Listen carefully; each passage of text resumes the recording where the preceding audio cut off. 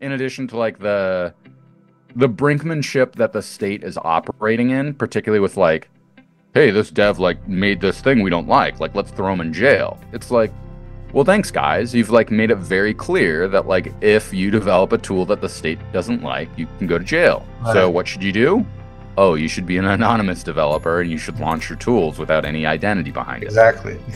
And like this will continue to happen. Same thing like turns out I say like you shouldn't get vaccinated on Twitter. I get totally censored. It's very clear that I'm shadow banned. I have no interest in going back to Twitter. I post everything in the Nostr now. And I get great traction. People, I have real interactions with people that are really great. Like it's fulfilling. And the best is that I can't be canceled. And to me, like this is the constant brinkmanship that the state, but this is the constant brinkmanship the state is engaged in.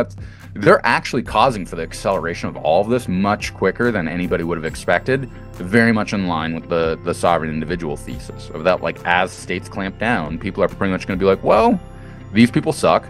The people over there are doing cool stuff, so I'm just going to move over there and hang out with them and keep building what I want to build.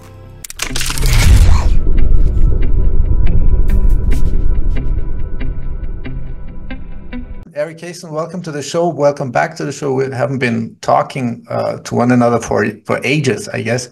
How you doing, man? Good to see you. I'm good. Yeah, I think it's been like 3 or 4 years, so Jesus it's been a little Christ, while. time flies by. Oh my God, I can't believe that. Well, I've been following you. I mean, definitely. I mean, not like every interview, but like some major ones, some conferences you were on, and I think even on Peter McCormack's some recent discussion. Listen, I mean, for people who might not know you, maybe you just you don't even have to introduce yourself, but you're someone. It's an actually insult to say you love to talk about Bitcoin philosophy, because you're one of the few ones, or one of the handful ones, less than a handful ones, who really cut through the chase. Don't bullshit around. You have a holistic understanding. What's the root causes of all this shitty, fucked up, satanic, whatever, criminal, beyond words symptoms we have in experiencing as a species, as a humanity. And you're just so articulated. So I don't know. Do you want to add something about that, like for people who might not know you? Thanks. I appreciate the accolades. I've been involved with Bitcoin for more than a decade. I was at Coinbase early, and then I helped build Unchained. And to me, it was never about number go up. It was very clear to me that Bitcoin offers, really kind of the most important solution to the general suffering of our world today. And for a long time, I was in my philosophical journey, I felt like I was really struggling to understand like what my real question was, and I finally really come to the conclusion of that. Very similar to most phenomenology and continental philosophy. Like to me, I'm really concerned with the question of what does it mean to be human? And specifically, like what does it mean to be human in the 21st century where we have the internet, we have the tools of cryptography, and we also face this sort of global nihilistic cloud of darkness that seems to be consuming everything because, well, like a cabal of evil, child-eating, satanic individuals seem to be running most of the global economy and the political system.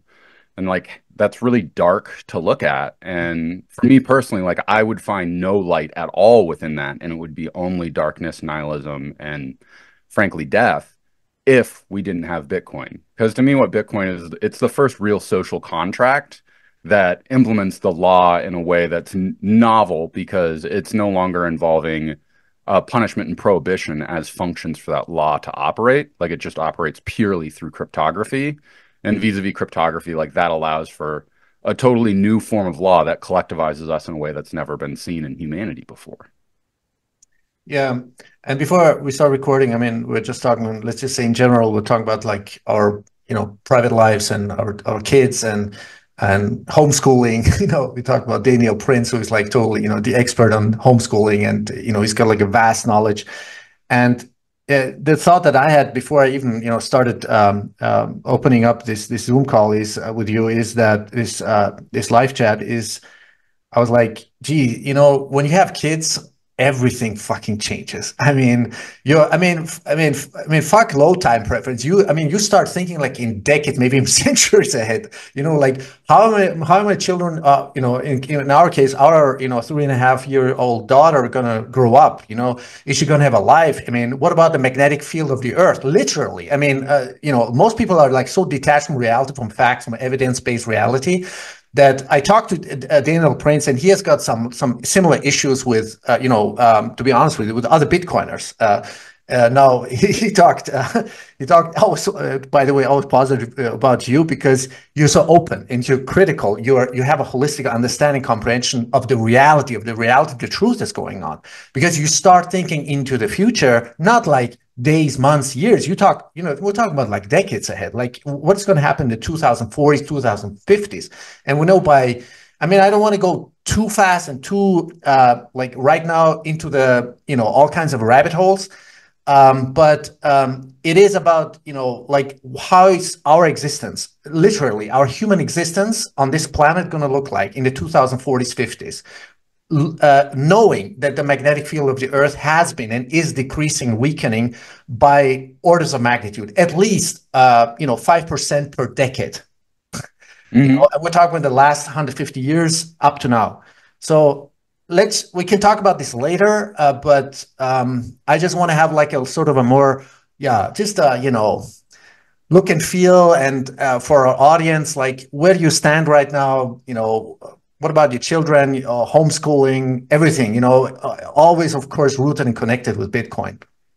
Yeah, I think first of all, to meet children are really important in the process of having children because now having another individual like on the planet that you share a true consanguinity with and that like they actually have real blood relations and you can see yourself in, to me, like that's a deeply transformative process that I fundamentally believe people that don't have children cannot connect to that. And it's not for a lack of want or commitment or other things. Like it's really just about skin in the game in a very real way.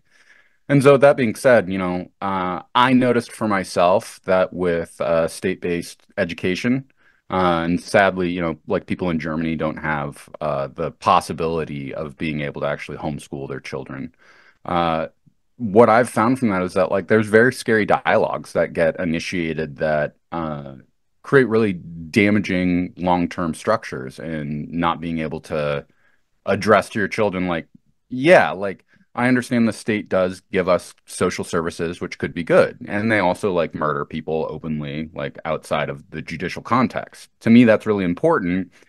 And you don't get educated about that really in elementary, middle, high school. And that's a really important factor because to me, I want my children to understand that like the state isn't here to help you. Even if you do get guidance and sponsorship from them around things, that ultimately is part of a much broader structure that's very alarming to me because to me, part of the lies that we live within is that a lot of the dialogue that comes from general liberalism, whether it's conservative liberalism or, left-leaning liberalism, is that it's extremely insincere. It wants to talk about all of these great things the government does, but it doesn't want to acknowledge the systematic murdering of people. And one of the things that makes me really angry is like one of the things my child came home with me and told me after being in the third grade was they got lectured all day about how the environment's being destroyed and it's big bad evil corporations that are doing it. If we just elect the right people, we can stop them evil corporations. And I was like, well, I appreciate that because corporations do damage the environment frequently. But like, was there any talk about the U.S. military's environmental destruction? He was like, what? I was like, well, the United States military has caused for more environmental destruction than anywhere else in the world. For example, when we blew up the Bikini Islands, we took all that radioactive material, dug a hole on an island, and dumped it in and covered it in concrete. And now it looks like that's probably going to flood, and that's going to then get into the entire Pacific Ocean and probably kill most marine life. Was Mhm. that covered by how the evil corporations did that? Oh, because it wasn't. That was the United States military. Is that a So for me, that was a regular public school, or what kind of school is that? Like, this was actually a charter school, uh-huh. which in the United States, a charter school has more broad freedoms to be able to do what they want. But in the same way, because they do get a fair amount of state sponsorship, there's certain minimum standards they need to have. So the direction I went with choosing to homeschool my child was that we're not doing any of the charter school, and we're also not there's certain standards that you can meet for them, and they'll give you like $3,000 in tax credits or something. But to me, like that's part of their game. So we rejected that, and we're kind of building out a much more holistic program that involves lots of gardening, woodworking, other sort of skill sets that I believe will serve him better in the future. And to me, like this is part of a much more broader responsibility is that anytime that we allocate our responsibility to the state, they're going to manipulate us in particular methods and forms to make us more subservient to them. And for me personally, I'm not interested in that. And that's also connects much broader to like who and how do I want my children to be in the world? And so like I pay my children their allowance in Bitcoin. And when they ask for dollars, I say, yeah, you can get dollars, but like you need to pay me in Bitcoin first. And I've been very pedantic with them about trying to educate them about that, like Bitcoin is real money. This is what we save in, and it's funny to see them follow price action and they'll be like, oh, I want to buy this thing, but like the price has dropped. And I'm like, well, like, yeah, like maybe you should wait. And when you're not upside down anymore, the price will correct and like you'll actually have even more money than you thought. And it's just been really fun to see that education and kind of having them get it. But on a bigger note, like one of the things that alarms me the most is that there aren't serious conversations about the future and about the very deep and alarming systematic problems that don't seem to have any, not only really being addressed, but like they're not even acknowledged. And to me, like that's part of the gigantic global nihilism is that there's so much darkness going on that to really try to engage in it, like means that you will go into existential anxiety. And if you don't have a real answer for it, like it's terrifying. And that's why like I can't have conversations with most normal people about this stuff because they will flip out when they start looking at all of it and they don't have a meaningful answer. And to me, that's really what Bitcoin is that when you look at all this darkness and you go, Jesus Christ, how do we address any of this in a meaningful Exactly. way? Yeah. This is my If problem. you follow the right line of reasoning and questions, you eventually discover like, oh, Bitcoin actually is an answer to this. And a lot of times it's not actually Bitcoin, it's the cryptographic substrate that's making Bitcoin and that allows for proof of work and allows for us to use, uh, to prove what's being said cryptographically as opposed to needing to trust somebody. And that solves a lot of endemic issues in our world today. And to me, like it's fundamentally about the systematic structure of law itself, which I am of the belief that like we lost the law a long time ago. And the finality of the closure of law was September 11th, 2001, when the United States state of emergency essentially said, hey, if we believe anybody on the planet is an enemy combatant, whether they're international citizens or Americans, we can capture them and deprive them of habeas corpus. And to me, like that's the collapse of the law itself. And so, how do we actually address that in a meaningful way if democracy has any meaning whatsoever? Do you have the feeling or impression that, let's say, I don't know, a certain percentage of people have suddenly like woken up through whatever, would it be, all this COVID scam or, the whole bioweapon injection thing going on? I mean, on any topic, do you have the perception that anything has changed or people around you have woken up, but not maybe not admit it, but somehow they know, but they won't admit it, or maybe they're afraid of losing face, or you know what I'm saying? Yeah, and COVID really initiated that in a really powerful way, and it woke a lot of people up to being more curious. And I've actually found that that's widened quite a bit since COVID, particularly with the way that like it just sort of it was like, oh, like I guess the pandemic's done, and I was like, well, what happened? Is the virus gone? They're like, well, no, and they're like, huh, we just like screwed up the entirety of our lives for the last several years based on what seems to be a lie. And it's interesting because like I still have some normie associates that like every once in a while the COVID thing comes up, and it's pretty scary to me at how often you get the alternative dialogue. They go, well, it was a dangerous virus and it like killed a lot of old people, and like we really needed to protect them. And I'm like, oh, okay, like I appreciate that's what your belief, but like if we look at the statistics, like is that actually true? And like again, like I really want to empathize that like it's really scary to go into the belief that maybe our government actually did inject us with a bioweapon that they were intentionally doing gain of function research on through Chinese channels. And again, like I really want to emphasize, I get that's scary. And what I've found really frequently is if people go that deep, they'll be like, well, why would anyone ever do that? Like, why? That doesn't make any sense. Why would we want to release a bioweapon? That doesn't make any sense. And I go, and it's really scary because I go, well, if we look at the history of pharmaceutical companies in the United States, what seems to be their primary motive? Exactly. Look at the Uh, history. Yeah. And they go, well, I guess it's to make money. And I go, Mm. yeah. And they go, well, they would never compromise the health of millions of people to make money. And I'm like, you'd think that, but if we actually look at history and we look at what the largest criminal fines that were ever levied in human history, it was against pharmaceutical companies Yeah. for Yeah. lying to people Yeah. And and you know, lying to that's people in just on ways the that killed surface. thousands of people. Exactly, but that just isn't on the surface, Eric, right? I mean, the thing is, you were just elaborating like it's so fucking evil out there, so much evil, so much satanic evil that it's really hard. You need to put on really a lot of silk, like super soft silk gloves, because you don't know, how you're gonna, how are you going to maneuver the whole discussion? Because, I mean, you're trying, your best, because you want to help, you want to educate, you want to inform, you want to empower the people around you. But like going into too much or too fast into the rabbit hole, it ain't working. I mean, maybe you can plant the seed and maybe in a few years, if it's not too late by then, and usually it is, as we know, most of our, friends, family got all injected and now they're seeing the consequences, or maybe they know people who know people at least, who got, sick or died or whatever. But I'm saying, it's just so much, it's overwhelming.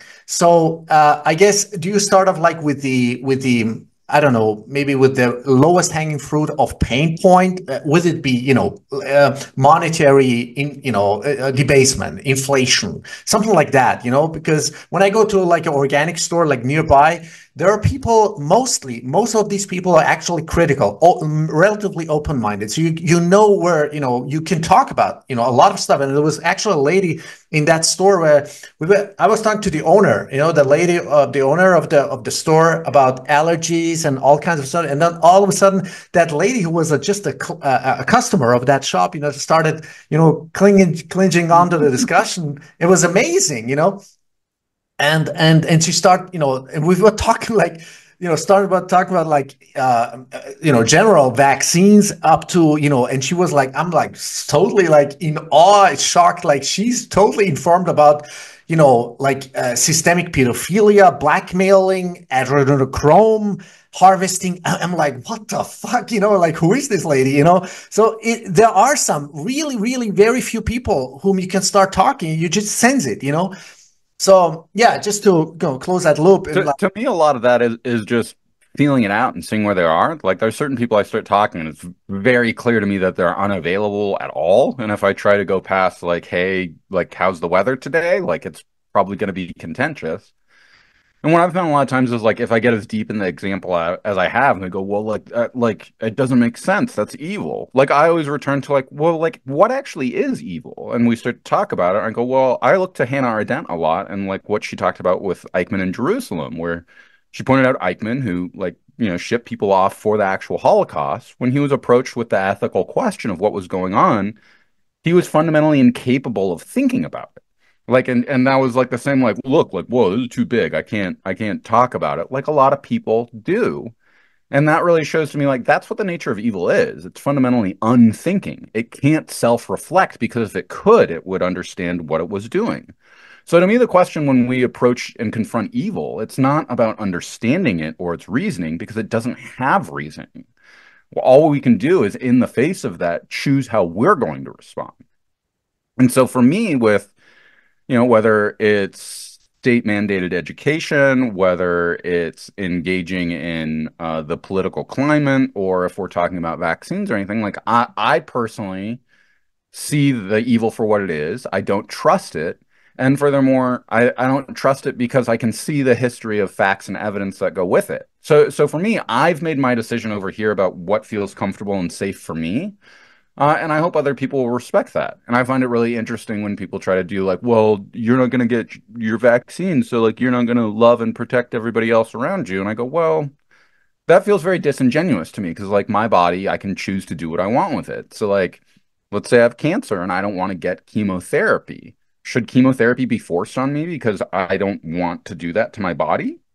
And it's kind of interesting because a lot of times, like, I'm not interested in being right. Like, I'm kind of interested in really digging into the questions, and because, like, I'm curious if you're right. Like, I could be wrong, and I'm open to being wrong.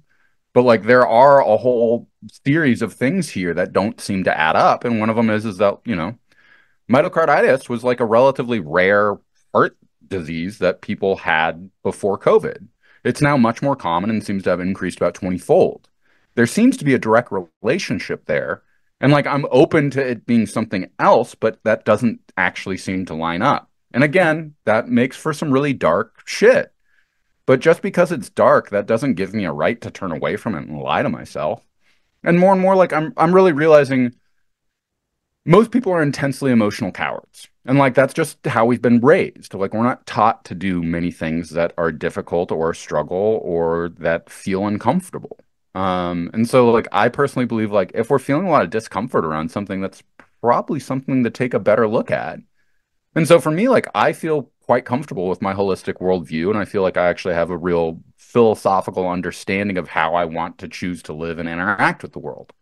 Most people, I feel like, have never actually reflected deeply or thoughtfully on the questions of, what does it mean to exist? Like, what does it mean that my government steals my money to murder other people? Like, what does it mean that we're all taught to repeat these lies to each other and believe them without really actually entering into critical thought? And to me, like, that's kind of the big overarching thing that Bitcoin asks us is like, what does it mean to be in this world where we do have the internet? You and me can talk halfway around the globe to each other, and we can use encrypted communication to keep our communication private, secure, and use that to actually support our wealth. To me, that seems to resolve some very, very profound questions about our world, but it also demands each of us to take individual responsibility for ourselves, our family, and our communities in the ways that we really want for ourselves outside of the purview of the state and governments. I mean, I'm pretty sure that you and your wife, or me and my wife, we are like super aligned, right? I mean, when it comes to ethos, to understanding, comprehension, knowledge, certain principles, or I don't know, or critical thinking, critical questioning at all, right? So we're like super happy sometimes, to meet people or to get to know people, would it be strangers or within our friends or communities or families, who open up, or maybe who, might have been, planted the seed and now they're starting thinking critically. But, it's always great, to get to know these people. So, and especially if they have children, that changes the whole, dynamics, right? Because we invite them over, for grilling, barbecue. It's great, and you don't have to like think three times, like, oh, should I talk about this? Should I not? I mean, it's like so frustrating, and you don't even know where to pick them up. I mean, what kind of? I mean, it's so frustrating because they have like such a huge gap, such a huge lack of knowledge and comprehension and thinking. It just you don't know where to start, right? So yeah. Yeah, and it's intimidating and difficult because, like, I only feel like I got to the conclusions I did from like a decade of very difficult work of diving into stuff that I didn't understand well, or just starting with Bitcoin. Like, my whole education was originally in modern monetary economics, from fundamental fiat theory. And so going through that, very similar to what we were talking about state-based education, I found that after university, I had to go through all the Austrian economics and read about true economic theory and how the subjective theory of value actually like builds out the entire market-based economy. And I realized, like, oh, like, all this stuff that I learned from Keynes that I thought was really good, it turns out that like that was actually like super evil. And like, when he talks about like, oh, like, we're going to engage in modern monetary theory to stimulate the economy, and the government can bias the economy to growth. And like, that's all true. But when you pull back the layer, it's like that bias is to like make nuclear weapons and like build surveillance technology. And essentially it augmented the entire economy in such a way that it became subservient to the government and first and foremost developed technologies to empower them more. And like, it's pretty terrifying to get that, but I also only understood that through reading through all of economic theory, understanding that real economic theory was destroyed with the gold standard, and that now we got this replacement that's biased towards the government that develops the entirety of the global world economy to be subservient to them. And that's like an abnormal, freakish development. And then like that launched me into deeper philosophical inquiry about like, well, we're supposed to have law, we're supposed to be ruled by this way. Like, what does all this mean? And as I dug deeper and deeper, I got more and more answers. So now when I'm barbecuing and somebody's like, man, like the prices at the store are so high, and go, yeah, like, are you aware of why inflation is created? And they're like, yeah, them damn greedy corporations want more profits. And I'm like, huh, that's really weird. Do you think they didn't want profits in 2017? And they're like, no. And I'm like, did we have as bad as inflation in 2017, even though the corporations were just as greedy? And they're like, huh. And a lot of times, while it's annoying to me that we have to start at level one, I find a lot of times, like, if they're available, I can definitely throw out a lot of bait for them to be like, oh, you want to know more about economics here? Like, you should read Anatomy of the State. Super good. Like, oh, you want to know more about laws? Like, you should read Batista.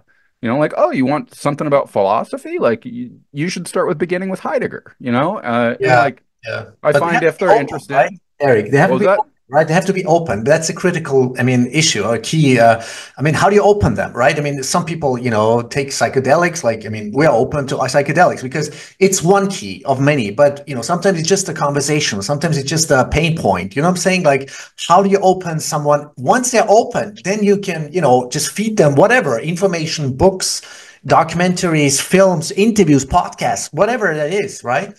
In all honesty, like I'm not interested in opening people anymore. Like I've been hurt too much from trying to do it, and I found that like if people are available for it, it's way easier and like it's a much better experience for my soul. And so what I've actually found is like my wife is really into the idea of the free birthing movement, which is essentially like Right. get pregnant, like don't go to the doctor, don't have any of the reviews, and then like you birth your baby. And it's really interesting because like the entire idea is to like have your life at stake in giving birth because like that's what all women throughout all of human history had to do. And that's part of what made life sacred was that like you literally had to engage in a sacred process where like you could die. And she's super interested in that. That's super terrifying to me for a number of reasons, but like I fully support it because I do think transforming because she's really big and we've been doing a lot of pretty interesting philosophical work, which has been really amazing together about what is the masculine feminine dynamic? How did it get so fucking messed up? And that like there seems to be a really interesting origin at the basis of like how birthing has been fully medicalized into like a systematic thing that is done to women. And for her, it's like as a woman going through this, like you feel systematically raped, you feel incredibly disempowered. They try to pump you full of drugs. They try to make the entire experiencing fucking terrifying, as opposed to like a deep spiritual process of that, like you are giving life to another being and you are transforming your own body to bring them into the world. And so through those dialogues, we've also connected that to like, yeah, like women being radically empowered in this way is extremely threatening to the state. They will absolutely attack you top to bottom. And that any woman involved in this work absolutely needs Bitcoin. And it has nothing to do with number go up. It has to do with government not destroy your life. And that's where I've found more and more touch points for me. That's been really cool is whether I'm meeting psychedelic practitioners or individuals that are like doing unlicensed rolfing therapy, or it's a lot of people just into like weird esoteric stuff, and they tend to be more spiritually inclined. And I've just found that that's an awesome point of contact because a lot of times I go, wow, like you seem to be with it. Like, what do you think we do about like global endemic wars that like we can't vote on to end? And they go, yeah, it's fucked. Like, I really wish I was empowered around it. And I was like, what if there was like a money that you could actually own that they couldn't steal from you? That like if you want to get paid under the table, you can. Like, what would it really mean if you could connect up your community in a way that like governments couldn't actually get in to exploit and destroy what you've built? And like now they're like, like, does that exist? And I go, yeah, like you probably have your opinions about it, but they're probably wrong. And let me tell you why. And they go, okay. And I'm like, Bitcoin. They like scoff. And they go like, no, like somebody already told me about Ripple and like I know crypto. And I go, well, if you think Ripple is crypto, you're like absolutely wrong. And let me tell you why. And then we usually have a really awesome 2.5 hour conversation where at the end they're kind of confused and I kind of shove the fire hose in their mouth. But at the end, they're like, I'm going to look into this. Like, let me come back to you with more questions later. And yeah, it's been pretty cool. I've probably got, maybe 6 different threads with different people going where they reach back out to me every few months and they go, hey, like, I just want an hour conversation to talk about it. And for me personally, because it's like so fulfilling for me, like, I'm like, this isn't consulting or anything. It's just having a conversation with a friend, trying to lead them where they need to go. And for me, that's been really rewarding. And frankly, like this is my life's purpose. I don't know why or how, but to me, really trying to get people to think harder and really connect with how are we going to change our world in a meaningful way for everybody is really important. And most people aren't available for that. And that's okay. And I'll be open to if they come back around at another time. Yeah. People like you and me, I mean, so many others, within the, let's just say in the broader, Bitcoin space community. I mean, we've somehow found our, not only your ethos, our sense of, a purpose of life and now the essence of, having a child, raising child. It's just, it's just so overwhelming sometimes even for me, it's because because I mean, to be honest with myself, I mean, you become sort of vulnerable, right? When you have children, it's like, right, you open up yourself, to this whole everything, right? But because this is the essence, right? It's the seed of the essence of love, of nurturing, of deepest unimaginable empathy. But anyway, I was gonna say something else, and it's like, um, uh, you know, um, when I talk to people, it's like, I mean, I sense that in the last, let's say, few years, or especially in the last couple of years, I think the environmental conditions or the psychological conditions. Now, it will always persist, always been persisted, right? The fear, deep layers, different layers, all kinds of shades of fears, cognitive dissonance, rationalization, right? But the environmental conditions have somehow, the psychology have somehow a little bit change. And I think we have a lot of people, and we have cooperation partners, who we want to start off with, with this website Bitcoin 21 in Austria, like doing for free, like presentations and going, to all kinds of communities, little towns, and doing all these presentations, like what is Bitcoin, what is money, what's inflation, right? Just pick them up like on a general level. Nice. But even if you go to certain stores, or there's like a shop, like a, what do you call it, like a tire, who change tires, right? And Yeah, just tire. we found out like a couple of years ago that he had already been like accepting Bitcoin for many years, right? But only on chain, nothing fancy. And then I persuaded him, to get a Lightning wallet. So it's great. And it's like right around our corner. So you see, the world's so small, right? So do you have the perception that things have changed around you? Like, it's more easily, like, besides the whole, so-called, conspiracy theories and woo-woo and evil stuff. But do you have the feeling you can, like, initiate a discussion with people more easily?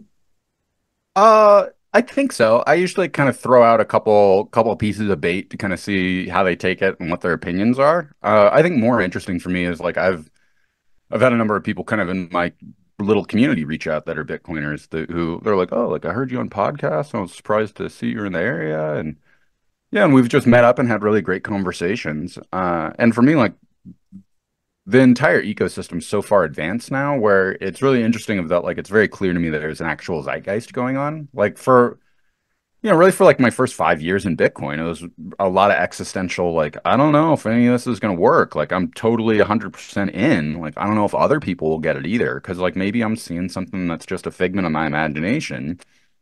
But really, after the block size wars, I found a lot of people, because like, for me, what the block size wars represented was it wasn't clear if Bitcoin was going to become this corporate tool. And it's still not clear if that's going to happen, particularly with some of the other capturings going on.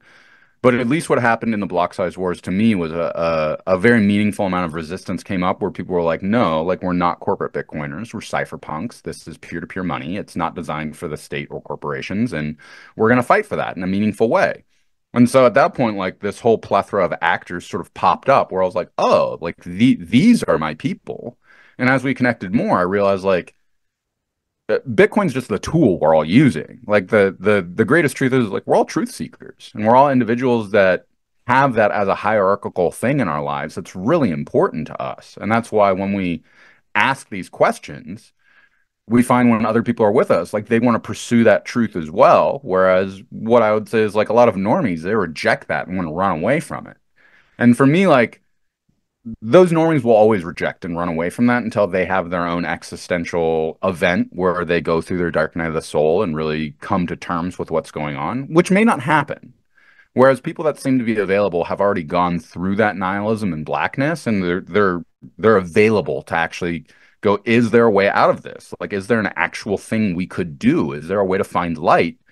And I go, yeah, well, like it turns out like we're actually in a cave, and like all the shadows you see on the walls, like that's not from natural light. That's from shadows that have been created. But if you want to climb with me outside of to the entrance of the cave through all of that darkness, which I get is super scary, we will find light.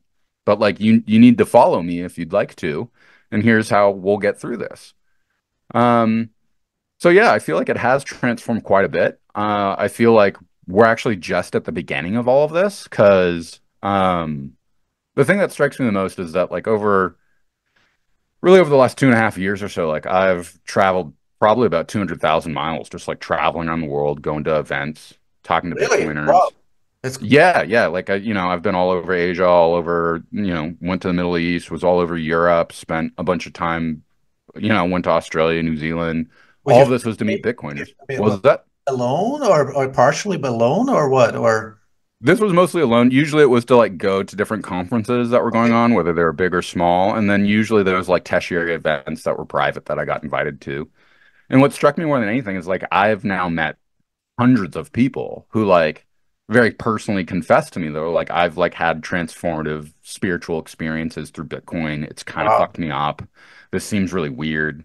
And I always kind of laugh and I'm quite jovial and I go, look, like I'm sorry, like I don't mean to make light of it. I'm like, but I've had dozens, if not hundreds of people come to me and say these things. And so for me, like this is actually kind of normal.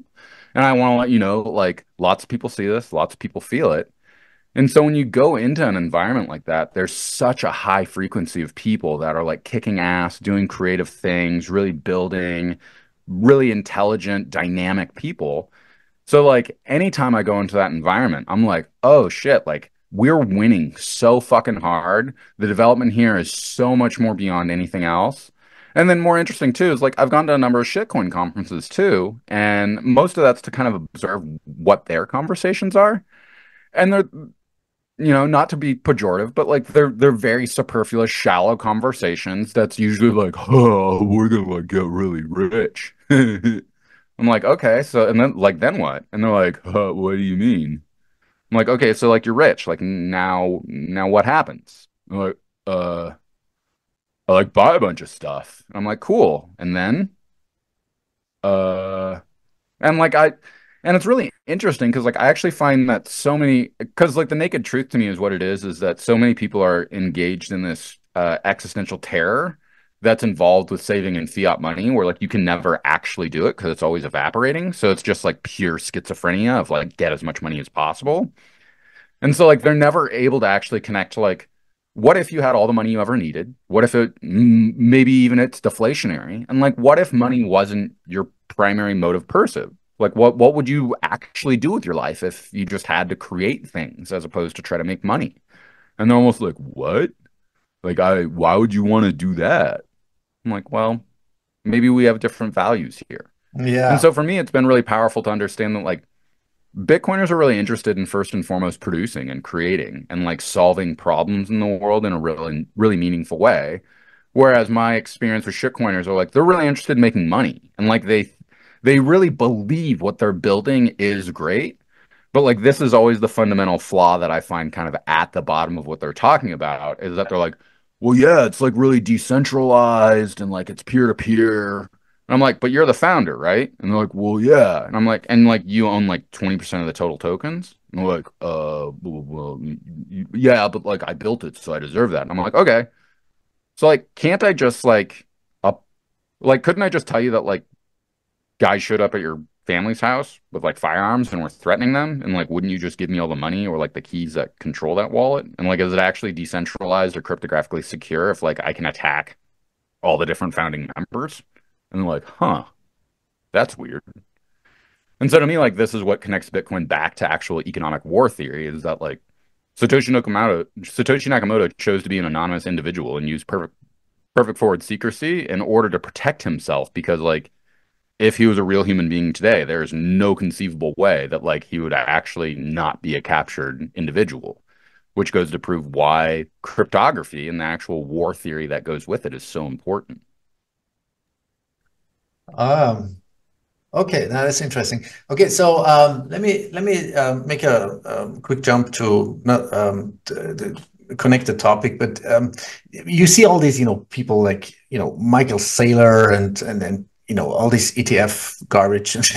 I mean this whole co-opting and there's discussions with Whitney Webb and Mark Goodwin. I think is her cooperation Yeah, partner. I don't. me and Mark are Yeah. we're close, and we've had a Really? number Are you? of Yeah. yeah, like last year in Amsterdam, me and him hung Okay. out for Because there's been some criticism about, lately in I think one of the last recent discussions or articles that they co-wrote or something like that, you know, uh, might be that, it could be, that Whitney Webb is not a real, Bitcoin. And so, so be it, but it's like, I think the criticism is like, it's like too much doomsday scenarios, but no constructive like solutions. But it's like, and some people say, like hardcore, Bitcoiners, they say, she hasn't really understood the essence or the ethos or the principles behind Bitcoin. I mean, I don't know. Do you want to share your thoughts, or is there any? yeah. I mean, I think she does. I think Mark also gets it. Like Mhm. Mark more so than a lot of other people. I think that they bring up very strong criticisms and worries that are very real. Like we to me, like right now in Bitcoin, we are going through like a second civil war. Yeah. And but the difference is that this is a Cold War. And part of that Cold War is figuring out who and how mining is going to be controlled, who and how on and off ramps are going to be controlled, how CBDCs are going to get integrated into this, the relationship that Tether has to Bitcoin. And like all these are very strong and important criticisms. To me, it doesn't actually collapse Bitcoin at its base for a number of reasons. And me and Mark had a lot of dialogues about this. Is like this is one of the reasons that I won't shit on inscriptions, is because to me inscriptions has very powerful techniques that haven't been applied or utilized thoughtfully yet. There's been some cases like I really liked what Project Spartacus did with inscribing the WikiLeaks war logs that Julian Assange was in prison for on Bitcoin as a proof of concept for like future genocides. In addition to like, I love the fact that an individual reached out to me and they're like, yo, like I just like put plans for a 3D printed gun like on the blockchain. I was just like, fuck yeah. Like that's the stuff I'm really interested in. And that's the stuff that even if the PayPal mafia and all these people control 90% of mining, they still can't get around it. And to me, a lot of the core cryptographic techniques that Bitcoin offers and the ability to have a public chain so that you can exchange not only wealth, but data on is really important. And so, like, I think a lot of their criticisms are very strong and important. Like, the only other critique that I would have about their methodology of journalism is like, they really connect the dots a lot. And they do really good at being like, these guys are all on the same board. These guys hang out. These guys are friends, and like, this is the entire concept of what like what a limited hangout is. And I think that in that observation, it's really important. And also, it fails to neglect that a lot of people aren't like involved deeply in these conspiracies. Like they're much more of adequate puppets that happen to find themselves at the right place at the right time, and they're dumb enough to be manipulated. I think that's most of the individuals that are involved. And then I actually think the very top echelon of individuals are like part of like the child eating satanic cabal that's like sacrificing people and like really trying to pull all the strings. But I think 90% of the people are relatively innocuous. In addition to the fact of that, while all of these connections are made, to me, it's really important to understand that like at the basis of it, like these people are all criminals and liars. And so like trying to actually get them to orchestrate amongst themselves in a meaningful way where like there can be mutual positivism is like a really difficult thing, I think, for that class of people. And to me, like that's one of the keys that really makes Bitcoin work at its fundamental basis is that like even if we have the PayPal mafia and all of these people in Western governments working together, there's nothing that they can do about individuals that are in China working together and individuals that are in Russia working together. And like this is what comes back to war theory is that like Bitcoin has been deployed wide enough and is important enough now that we have entered into the prisoner's dilemma of game theory between nation states. And the problem is that like even these super wealthy individuals are always beneath those nation states and how they work together. So a great example is like trying to get somebody like Jeff Bezos and the king of Saudi Arabia to work together will never happen. Like they are clearly have strong enmity between each other and they will war with each other. that's to Bitcoin's benefit. Like that's really important. Same thing, like you're not going to get the CCCP working with the American government for Bitcoin censorship. Like they're going to actively work against each other to do that. And like that's the field that Bitcoiners are going to be very successful in. I also want to say that, like, while being a big fan of both Mark and Whitney's work, like, I haven't read the through the full chain of custody article. It's like an hour long read. But I think like what I have read of it, they bring up many important points that I think a lot of Bitcoiners aren't being very thoughtful about their criticisms. That they're trying to kind of push them away and be like, well, that's not, I don't know. And Mhm. so, like, for example, like I think Bitcoin ETFs are just dangerous across the board. I think they're stupid. I think it fundamentally violates the idea of what Bitcoin is. And I think that this is a path that they want to capture Bitcoin through. And they probably will. And furthermore, most Bitcoin is deployed to private wallets that are held by individuals. If Bitcoin goes to the moon, that will be advantageous to them. I've found that as the price goes up, there tends to be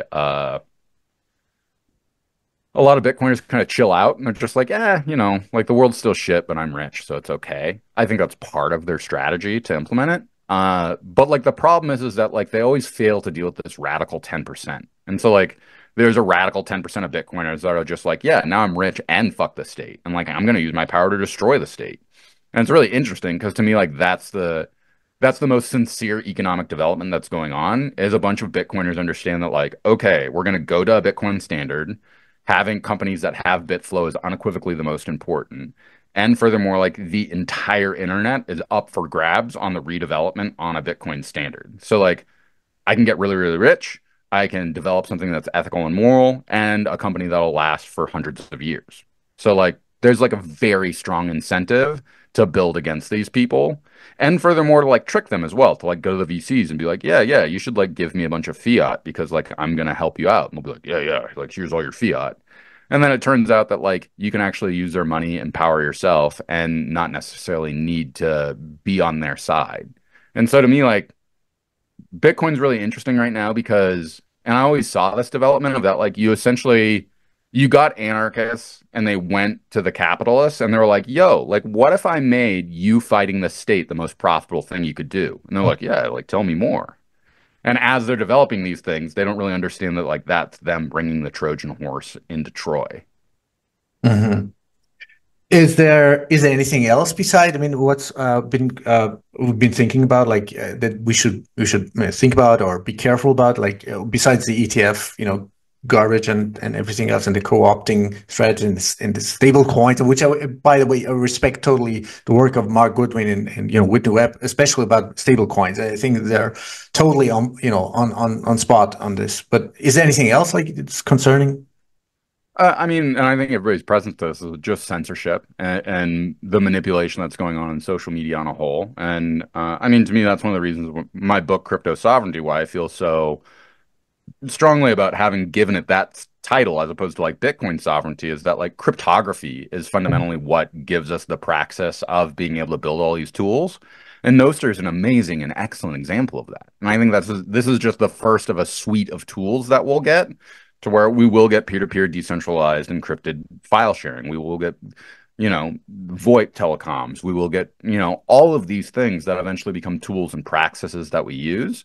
But with that being said, like I feel very strongly it's always going to be a minority of people that lead it. And that's Yeah. really what my interest is in. And that's one of my strongest criticisms of democracy is like, I'm not interested in voting in a collective where 51% can choose to ask the other 50% to kill themselves. Like Right. I'm really interested in a small radical minority that is the intransigent minority that maintains the standard. Always, You know, always been like that. and Like so like one of the things a lot of people 3%.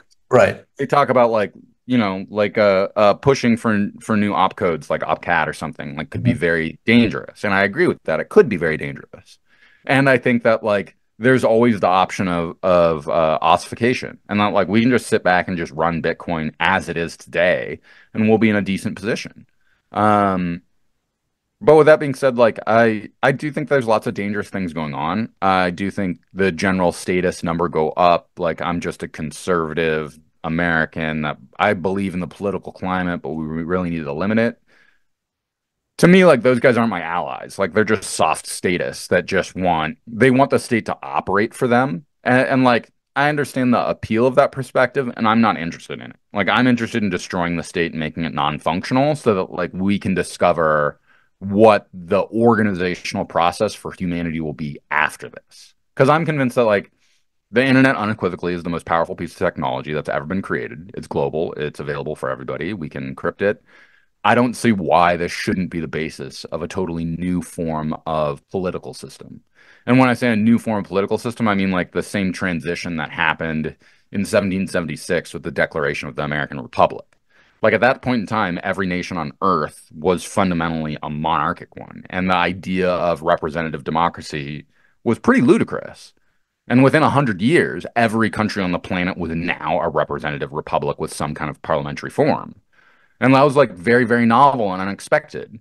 And so, like, I don't see why we can't create a new global political collective based on the internet, based on these technologies, and based on our ability to use them and collectivize ourselves in a meaningful way. With that being said, I think a hell of a lot more suffering and difficulty has to happen before that thing produces itself. Hmm. Huh, that's pretty interesting. Your take, yeah. Let me see. Before, let me just post this our live chat on Erik. So, do you see? I mean, you just mentioned Nostr. Now, when we come to Bitcoin, of course, of course, the usability, user friendliness, user interface. I mean, has enormously, I mean, improved, right, within the last years, right? I mean, exponentially. I mean, it's become so easy, so much, so smoother. So, do you see that same process? I mean, or are you satisfied with the speed that it was going with Nostr? The peer-to-peer, decentralized, censorship-resistant, a sort of social network, or do you think it should actually go even faster than that? I mean, I mean, whether I want it to accelerate or not, I don't think I'm going to make a hell of a lot of a difference about it. What I'm most excited about is that like it just exists, and like this can't go backwards. Like right. we can't just suddenly destroy the Nostr protocol. In addition to the fact of that, to me, like this is the most interesting part is where there's now this whole form of thought where people go, oh, like we have these like cryptographic tools. We like have a way for people to have social media peer to peer being anonymous, like what can we build with that? And we're like seeing people like, oh, like here's this new market, like here's a new kind of GitHub, like here, there's all of this cross pollination on experimentation that I think is going to keep getting more and more robust and more powerful.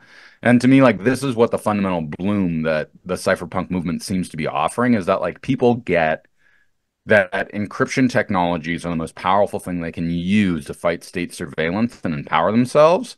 And there's like a whole litany of really interesting, creative, and powerful ways to do that that we're just starting to scratch the surface of. And so, like, one excellent thing that was really amazing to see was like, the state was coming after mixing services. It was very clear that Wasabi had a gigantic target on itself. And because Nostr had been developed, it was just in time for them to go, oh, like we can actually just like essentially marry Wasabi and Nostr together. So like you can find other people to mix with who are anonymous. And like very novel way that the coordinating problem was now solved that kind of like just in the nick of time made it so that like Wasabi had actually made itself obsolete. And it was really amazing and interesting to see that. And I think we're going to see a lot more stuff like that.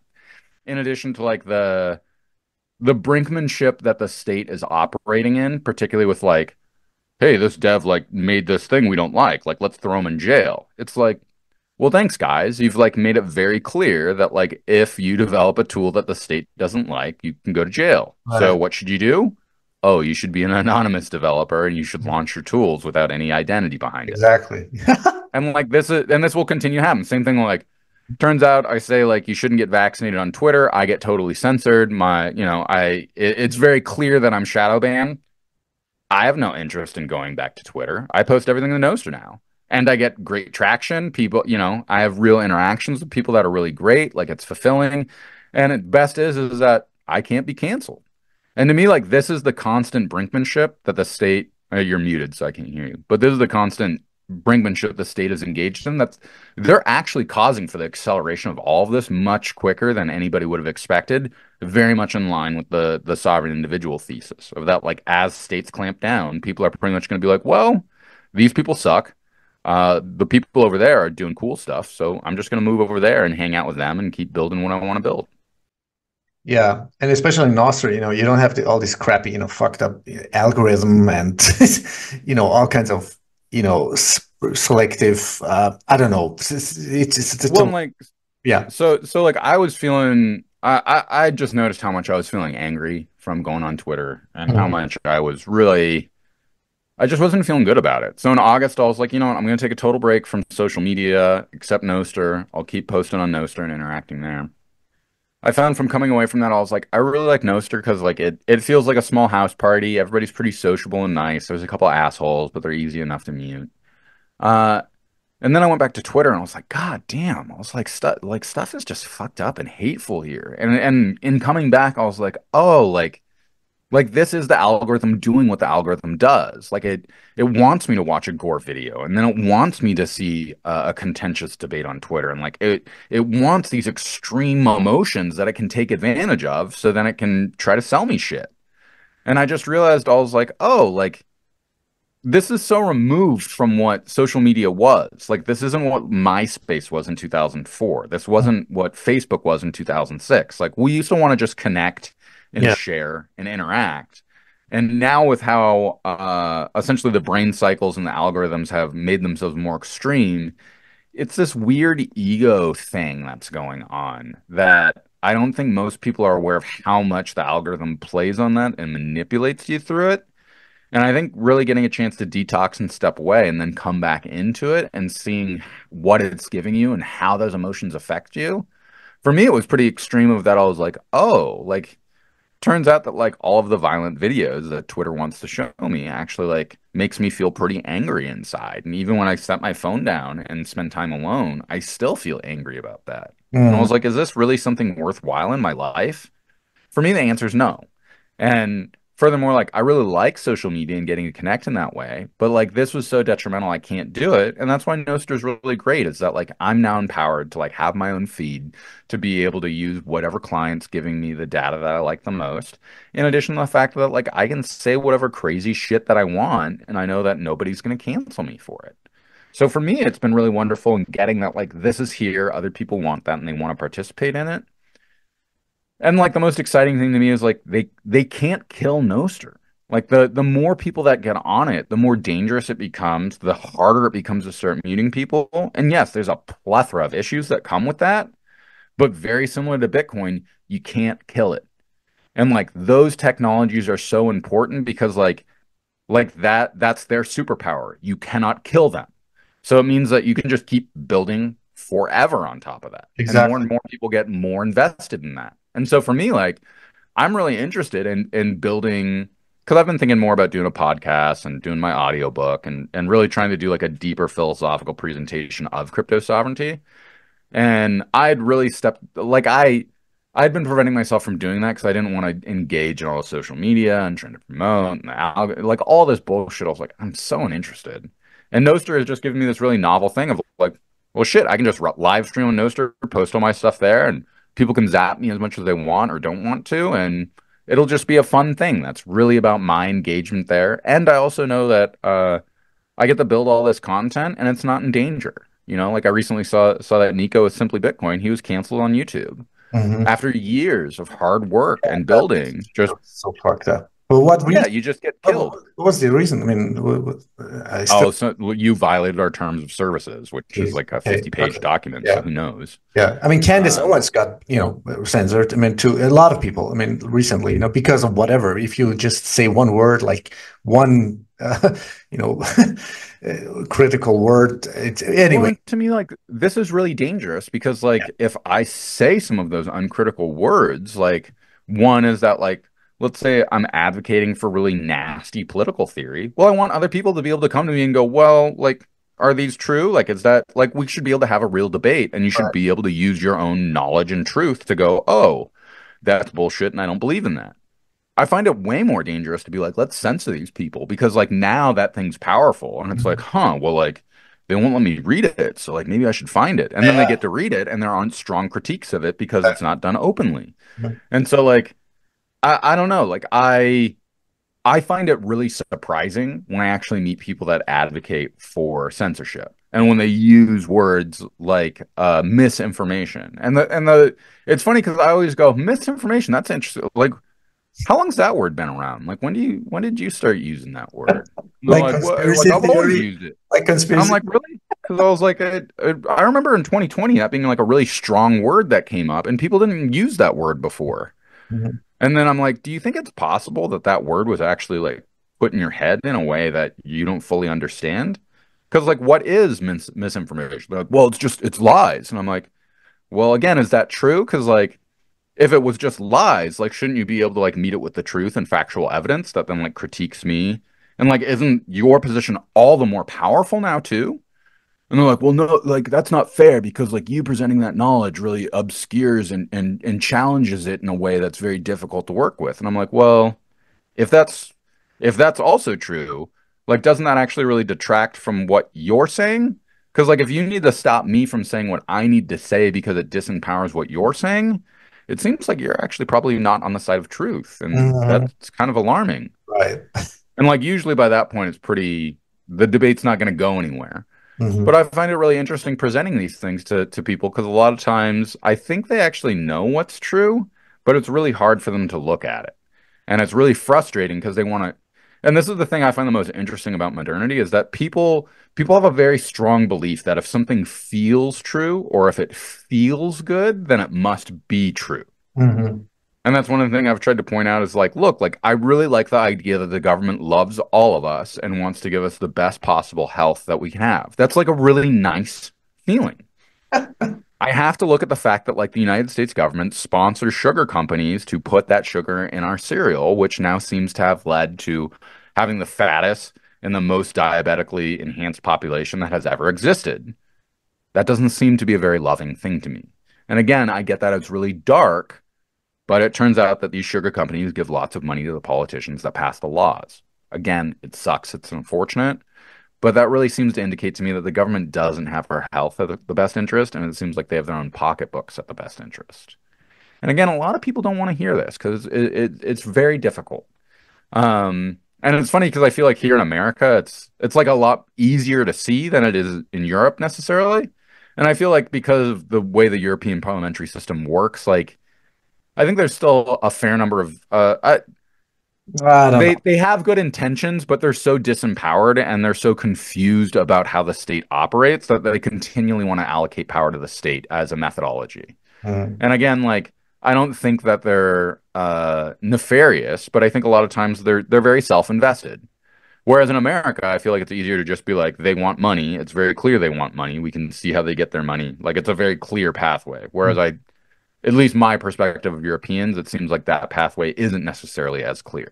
Yeah, it depends on well, what do we talk about? Yeah, but when you talk about it in general, like but European Union and this whole communist takeover of, I mean, this is a communist takeover. I mean, it's so fucking centralized. It's so dictatorial and It's pretty tyrannical. funny. It's pretty funny that you guys fell for that scam. Yeah, totally. Yeah. Listen, I want to zoom back a little bit. Like when you look at this whole provocation of World War III. I mean, these psychopathic, satanic Lucifer worshipping. I don't know what the world would call it. Military-industrial complex, whatever complex. I mean, they're pushing for. I mean, I don't know what is this. I mean, a part of the besides the whole political clown show. Like, how do you see this whole thing evolving? Like pushing for World War III, or what is this? And Israel, the systemic genocide, and we don't need to go into specific, but like just zoom out and give me your perspective, like on this whole evolution. Or I mean, like my deepest, craziest thoughts, or like yeah, what? yeah, yeah. Go ahead, yeah, please. My deepest, craziest thoughts are that like I actually think like we're in the event that leads up to the actual like apocalypse itself, and like I think this is all like a very deep and insane religious thing that's going on, and like I don't think that's because like it's all like magical and religious. Like I actually think that this is just the concourse of development of like what happens when evil takes over in the world because like evil's a fundamentally totalitarian thing that like wants to know everything and wants to profit and like it operates from this place of total fear and paranoia and like schizophrenia.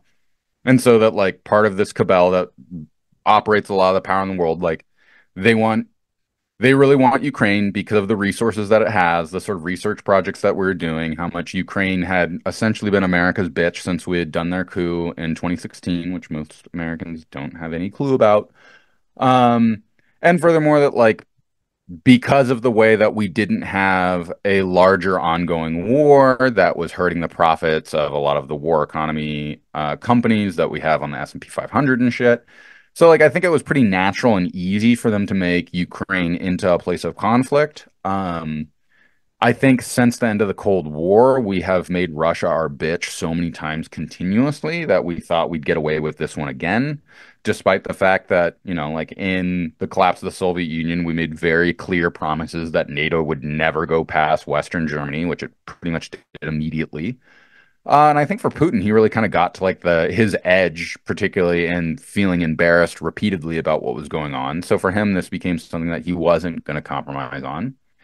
There's been a lot of overconfidence and esteem in the American industrial complex, and we haven't honored or respected that, you know, like the Turks, for example, now probably are the leaders in actually being able to create drone weaponry.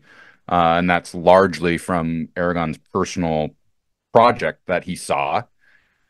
And I think as this accelerates, we're going to find more and more people are going to get absorbed by the propaganda that's encouraging World War III and hating Russians and engaging it in ethnic and religious conflicts. It's pretty clear to me that what's going on in Israel right now is part of a campaign of ethnic cleansing that is from generations of hatred that I think will take more generations, several more generations to get all of that hatred out and actually try to get people to operate together. And I think as this escalates, like there will be a large war in Israel. I do think that that large war will absorb various factions. I won't be surprised if like the Ukrainian war and the Russian war sort of get absorbed into a larger conflict that's in that area. And I think as it plays out, people are going to start deploying much more radical rogue AI technology that we'll probably lose control of. And that when we actually find that there are rogue killer robots out, like that's kind of when people are going to realize that like shit has fucking broken in a very extreme way. And that's when we're going to start to see it like, oh, we're actually like in a conflict with like fundamental evil that's like trying to destroy the world. And they might be very successful with it because like between Putin and Biden, like they can unilaterally choose to destroy the world. And maybe they'll do that because like, well, one is demented, like because he actually lacks cognitive facility, and the other's demented because, well, he seems to not have much of an ethical basis for life and is a sociopath, which is why he got in the position that he's in. So it's pretty dark overall. But with that being said, like where I think I'll be fine where I live at. Like I'm prepared in a number of ways to deal with nuclear fallout or anything else that comes from it. And with that being said, like I'm finding more and more people actually are like, wow, they're like this is like really dangerous.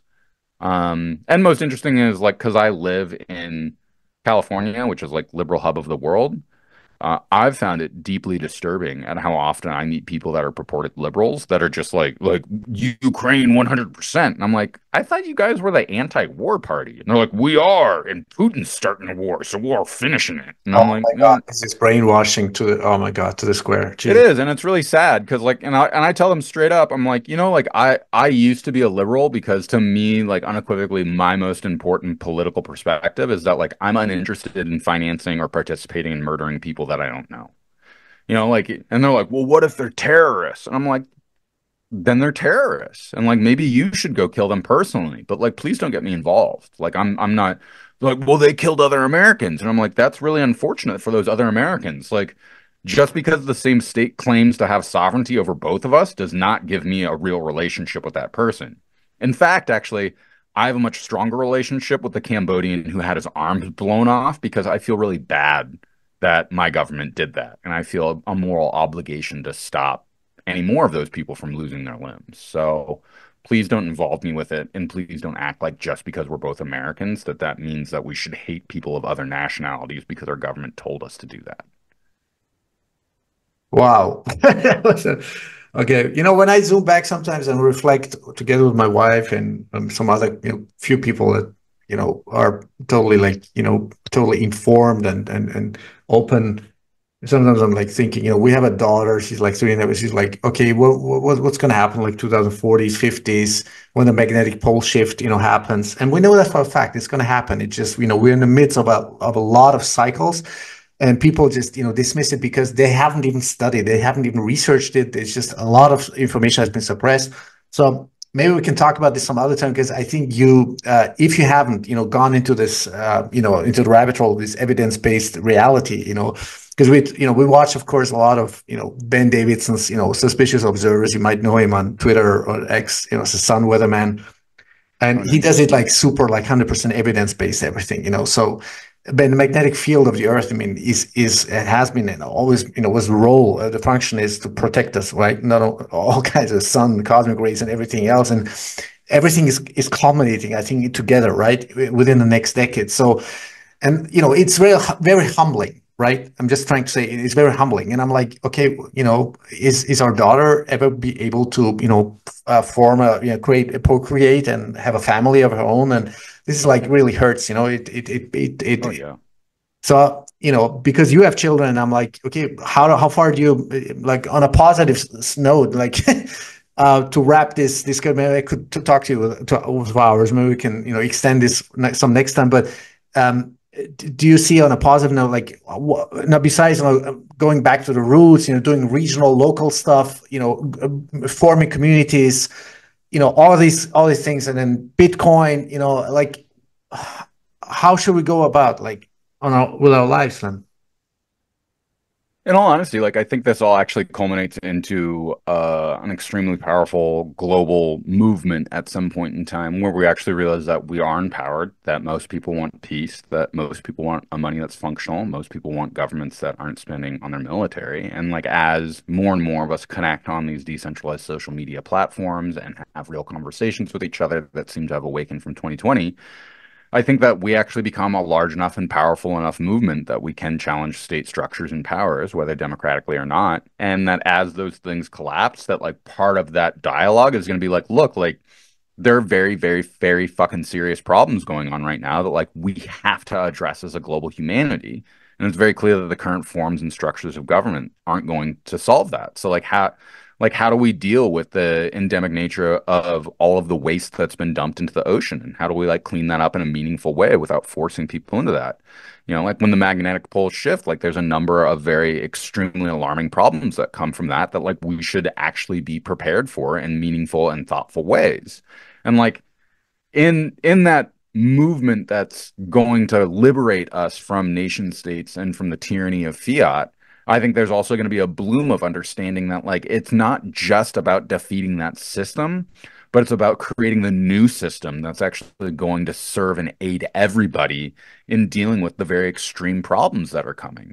Like one of the things I find truly terrifying is the way that the idea that if we give the governments enough power that they can change the weather, that it goes, well, look, guys, like environmental destruction is like very real and very, very important.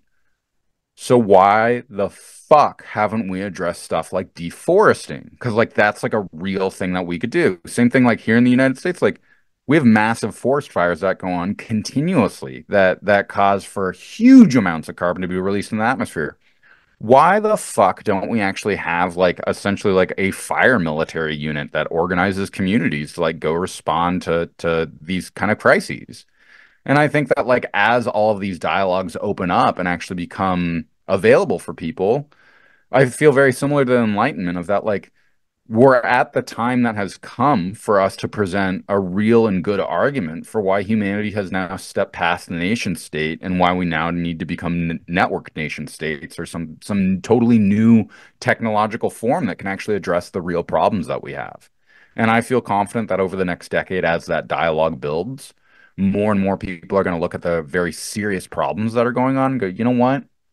I'm not doing this anymore. Like I'm gonna go with those crazy Bitcoin people. I'm gonna start building my community. I'm gonna start growing my own food, and I'm really gonna start empowering myself for my self-sovereignty and the sovereignty of my community. And as that blooms out, I think all these communities will start to connect up and synthesize themselves into what I think will be a truly global international syndicate.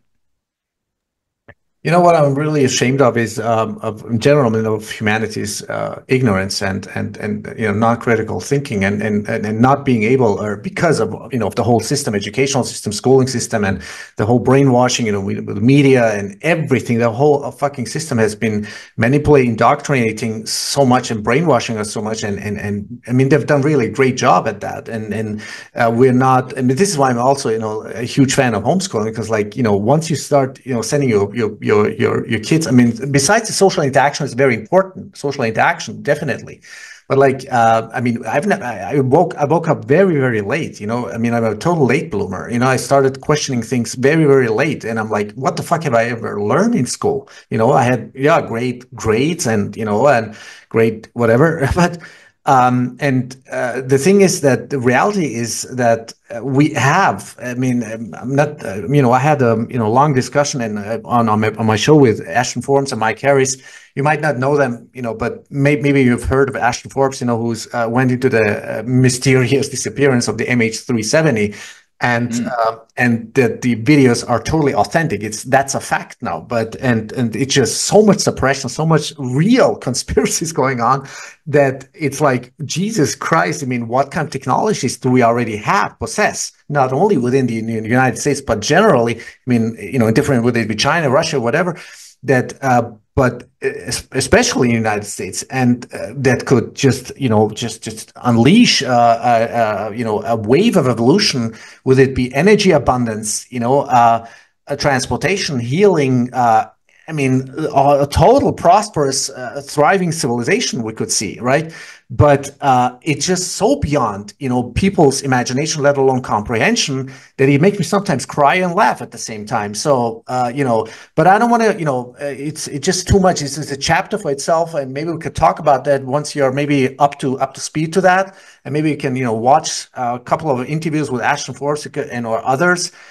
The technology is there. This is the saddest part. It's already there, right? And Sorry, I sometimes froze I out don't for a know how second. to, cognitively deal with that, because while we are like discussing about, I mean, besides the whole CO2 scam and fraud and scientific fraud that's been going on, but and talk about like whatever so-called fossil fuels, which is not fossil, and and energy, like, oh, energy is scarce and this and that. I mean, it's so I don't know, it's a clown show. So It is, and in all honesty, like I actually think like this is sort of kind of how it's always been. You look at Socrates' apology, and like it's very clear that like he was put on trial literally for like getting kids to question things, and then like in front of everybody he was like so frustrated, he was pretty much like, look, he was like, I don't know anything, but like these motherfuckers think they know something and they know absolutely nothing, and like I am so insulted by how fucking stupid everybody is, I'm just gonna kill myself right now in front of everybody. And like that set the concourse for Western philosophy for the last 2,500 years. And I think that that's still where we're at. And so for me, a lot of it's about the balance of getting that, like, most people are going to be morons that get absorbed into contemporary dialogue in life and believe that it's all just superfluous materialism. And that's fine. They'll lead their lives as they want to. For me, I'm really interested in people that are open to questioning things and the creativity that comes out of that. And like to me, I think that's the core cadre that's actually going to transform the globe as we enter into what I believe will be an apocalyptic era. I do think a lot of the insane top secret technologies will go out. It'll start transforming how humanity's evolving. And like very in line with Alexander Dugin's philosophy, I think we're going to have a process of like angelology and demonology, where essentially these extremely advanced technologies are going to give us essentially the equivalence of having access to demons that can work for us or angels that can work for us. And that in that gigantic conflict, it'll turn out that like the angels are actually more powerful, that most people are actually good and want to do well in the world, and that like when we use these tools and empowerment to actually face down evil as a collective, we'll find that like we identify more strongly and spiritually with that collective, which will also sort of redeem us from the fucking hatred and awfulness of this world, and is going to open the humanity up to a totally new bloom that not only is going to solve a lot of the very endemic problems that humanity's having, but like it's also going to get us into outer space and make us a type 1 civilization where our children will now have to deal with all of the new issues that come about from having a global humanity that's united under a new political system that's totally foreign to us. and it'll be really exciting and dangerous and threatening. And frankly, for me, like a much more fulfilling and big and interesting life than I ever thought it was going to be when I was a kid, you know? Right. Oh man, Eric, you know what? I mean, with your authenticity and truth speaking, I mean, I think you've sent a lot, you've radiated a lot of shockwaves to a lot of people. I mean, maybe most of them might not admit it, but I think with your conversations, discussions on conferences, I mean, I've been following you, you know, all these years. I think you've really opened up and triggered, provoked, and inspired and expanded, you know, people's consciousness and knowledge. So thank you for that, really, Eric. Thank you. Well, It because feels it's your, really it's good your to, really authentic articulation of the truth, right? Of the reality. And I think not so many people can have the ability to do that, you know, like you, because you have on top of that, you understand, you know, you comprehend and you know how to, you know, like put it into words, right? And then on top of course, it's your authentic emotions that come with it, the energy emotion, right? So yeah. thanks. Yeah, it's taken me a long time to sort of lean in and really start to gather that more, but I'm feeling more and more comfortable with it, and I'm feeling more and more called to really understanding that to me, philosophy, it's not an academic process, but Mhm. it's actually much more of a performative thing of allowing people to entertain and engage these really big and sort of different thoughts of like what does it truly mean for us to exist here? And like what does it mean that we have these powerful technologies that like you and me get to talk right now, that like we can exchange money with nobody being a middleman between us. Like that seems to have really profound implications that like I want to invite people to dive in with me and really be curious about like what does that really mean if everyone in the world were to try to do that, or even if some of the people in the world were to do that, and what does it mean for our children and our children's children? And like let's go deep together on this, because I think that if we really allow for ourselves to be in awe and wonder of how truly profound this is and what it can do for humanity, for me, it's been a rescuing means to my soul to have me go, I am on purpose. I do have a meaning in this world, and I am going to continue to strive and choose to put myself out there in a vulnerable way because haters are going to hate, and that's fine. But like, I'm not interested in them. I'm interested in the people that want to listen and engage. And together, we'll discover that there's something much bigger. And so for me, like getting to sit down and have the dialogues with, John Vallis and Princey and all of these friends that I've made throughout this community, we both learn so much from each other. And we Oh have yeah. such big dialogues together that have us both coming away feeling really fulfilled. And to me, like that's the point, is that together we're going to learn a lot more through our pursuit on the journey of truth than we are going to be alone.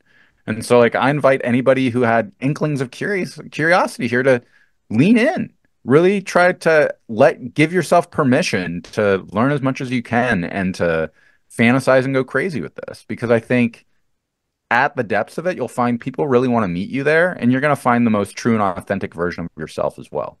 Yeah, and you know, I mentioned, you know, psychedelic experience. I mean, of course, it's one of many, or you know, many keys or methods to open up, you know, the perception to whatever, to maybe even more, you know, real reality and comprehension and understanding and conscience and soul, you know, as you just mentioned. So and because that's a problem, I think, with humanity or as a human being. I think we are so, unfortunately, you know, so physically, materialistically, physically attached that we keep forgetting that we have a, you know, we are soul, right? It's whatever, you know. I mean, I'm trying always to connect the dots between science and spirituality. You know, magnetic field. Because I'm a huge fan of the advocate of the unified field theory. But and once you get there, you know, it doesn't have to be this portal opener, but it can be, as you say, you know, a conversation like this, you know, that Yeah, hopefully, and yeah. so follow it and where it leads you to, because I promise each and every rabbit hole has a path that you can take on it, but it's just about your quest and the questioning Mhm. of where you want to go. And to me, like that's the truest course of what thinking is it's not about getting to the answer, but it's allowing for you to have that quest into seeking the answers. So I congratulate anybody who is interested and is going, you know what? They sound crazy, but I'm going to read more about this stuff. Beautifully said. Say, did you now? What's the title of your book or the audiobook? Are you still working on it or I'm still working on the audiobook. My book here, Crypto Sovereignty, exactly? I released last year. It's just a series of essays from my website, cryptosovereignty.org.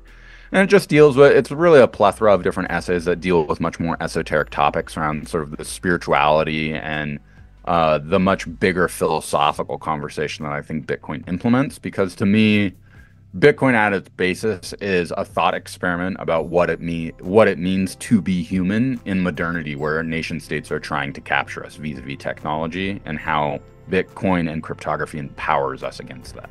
Oh, you're a legend.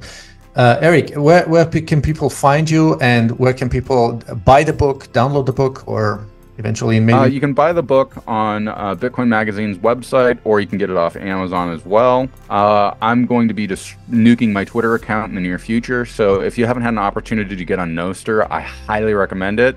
Please Google it. You'll find many different clients that are available. In addition to, it'll give you a little bit more cryptographic background and understanding how and why we've built this decentralized, censorship-resistant platform that really can replace, Twitter and Instagram and all these others, because it turns out that those people are actually exploiting you in very nefarious ways, and you should empower yourself to take back your own power so that you are not selling Exactly. everything. Yeah. I got it. And you can still follow me on Twitter for the time being, but I will be nuking it sometime in the near future. Yeah, no, I can definitely highly recommend. I mean, it's become so easy. Also, the user friendliness is getting easier. I mean, I'm mostly primal.net, and I think it's just a great tool. Yeah. Absolutely.